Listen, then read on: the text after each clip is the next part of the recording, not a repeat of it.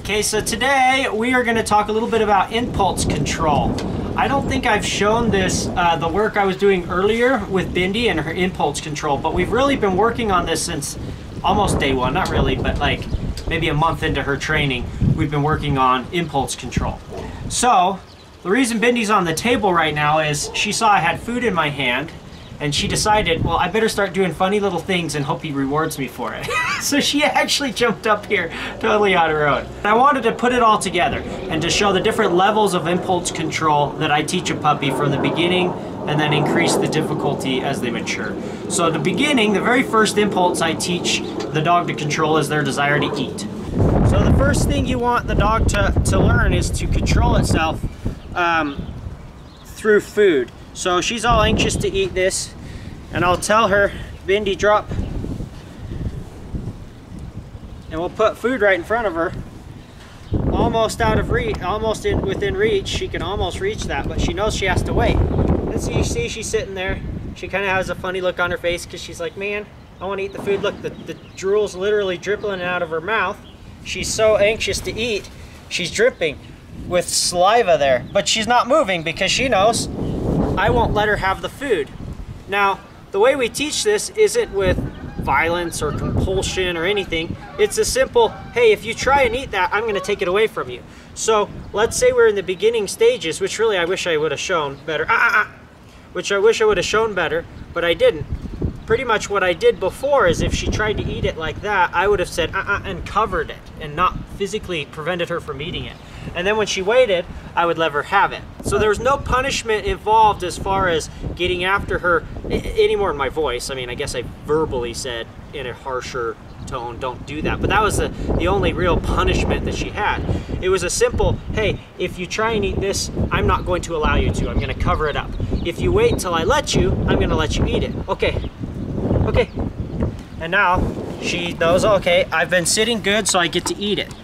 I did show a little clip where we did the doorway, and I taught that concept actually, now that I think about it, first with the doorway and later with food. So if she tries to come in, I just block her, and in this case kind of gently push her back. There's no need to be rough, there's no need to be, you know, overbearing. She's just a simple little puppy. If you wait until it becomes a bad habit and they're big and strong, you really have no other option but to be rough with them because they're just going to blow past you and they don't have any respect for you. But if you start at a young age, like this young, impressionable, small, little wobbly puppy, you can be very gentle. Wait. You can be very gentle and careful with them. Okay. Good girl. Oh, that's a good girl. Yeah, that's a good puppy. And you see, she could see this food and just sit there and literally drool over it, and she won't move because she learned as a little puppy, anytime she tried to go for it when I said she couldn't, I would prevent her from eating it. Now she just knows, hey, if I chill and I wait, I will get what I want. I just need to be patient. So she's learning to control herself, control her impulses. And see, I can even kind of offer her the food, and she knows she's got to kind of wait until I get it close enough. No. Okay. And then she can eat it. Okay, that's a good girl. And so that's basic impulse control, and she's known this forever. This is nothing new at all. When you're introducing them to controlling prey drive, you want to start with the easiest thing possible. So something that they're interested in, but they're not completely obsessed with. And then you slowly build up to their highest desire, whatever that happens to be for that particular dog. But you start with something low, like maybe a ball. If they're interested in balls, you teach them to sit and wait while you throw a ball. Well, with Bindi's case, her desire to chase a ball is kind of minimal. I could start there, but it's really so low that I don't know that it's worth even starting there. I did discover, though, she really enjoys chasing water. So I started teaching her self-control when I get the water out. Come on, silly girl. You don't need to sit up there. Come on, Bindi. You're so silly. How come you sit up there? You're such a good girl, trying to guess what I want. Oh, you're such a good girl, trying to guess what I want. Oh, that's a good puppy. Okay.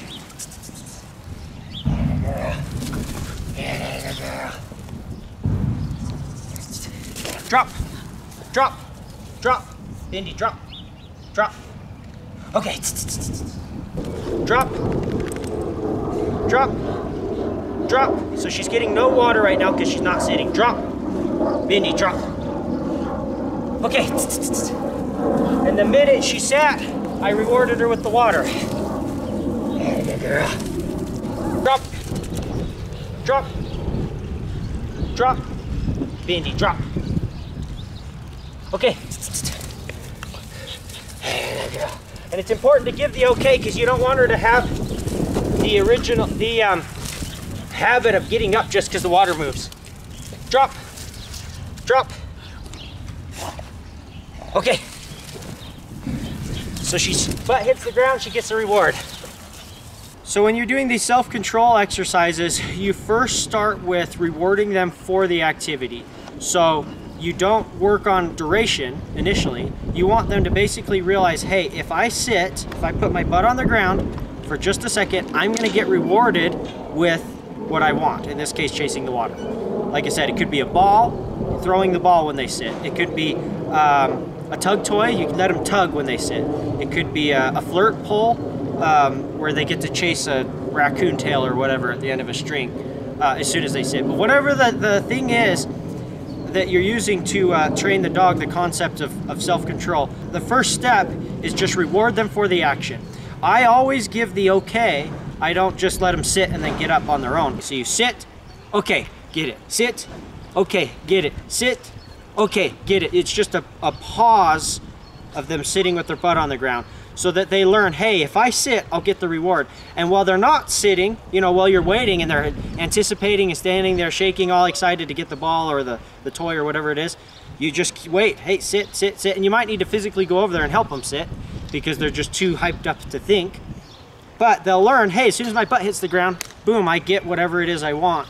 And so they'll start to sit fast. Once they're sitting fast and you've got that consistently happening, then you start working on duration. Okay, now you're sitting immediately, great. Let's make you pause for 2 seconds, then 3 seconds, then 5 seconds, then 10 seconds, until finally, you know, they're sitting there for long periods of time while you're teasing them. So one thing to remember, Bindi is not even 7 months old now. She's like a little over 6.5 months.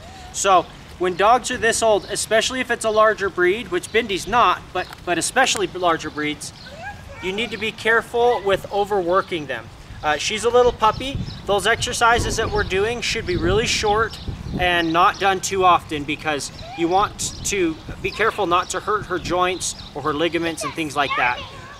Some guys go to the extreme when they're working with sight hounds that are such a fast breed and usually bigger breed. They go to the extreme of not doing anything like this. I think that's a little extreme. Maybe it warrants it with a really fragile, really powerful, fast dog like a greyhound. But in my opinion, you could do activities like this. You just need to keep it few and far between. Keep the duration short and don't do it too often or else you could possibly overwork your puppy. So just the thing to throw out there. We don't do this every single day and we don't do it for very long. It's quick, to the point, and we're done. Oh, we got the whole family now.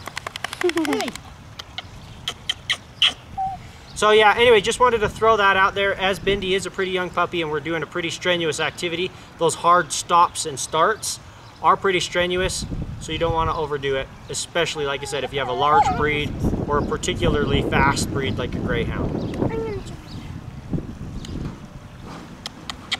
Daddy, this is a nice day to be outside with family. It is. It's a very nice day, huh? Daddy, you should put the little thingies that we lay on. Oh, what? Hammocks? Yeah, the hammocks. Now, I'm sure you guys are familiar with YouTube's censorship. They've got some serious censorship issues going on in YouTube, and their policies are constantly changing. So I created the Mink Man's Exclusive Club, where I can share these exclusive videos as well as give you guys a more behind-the-scenes look at our lives and how we train our animals. In YouTube, you guys see 1 or 2 videos a week, whereas I'm typically posting anywhere from 3 to 6 videos a week on my Mink Man's exclusive club. Now this club is more than just videos. People can ask me questions directly. They can even send me private messages. I can also share interesting stories that maybe I didn't capture on video. I can share interesting statistics on my different mink or dogs, and really just give you guys an inside look on what we do and on my animals' lives. I really appreciate you following me here on YouTube, but if you want to get a behind the scenes look and be able to watch these exclusive videos that YouTube censors out, you'll need to join us on Mink Man's exclusive club.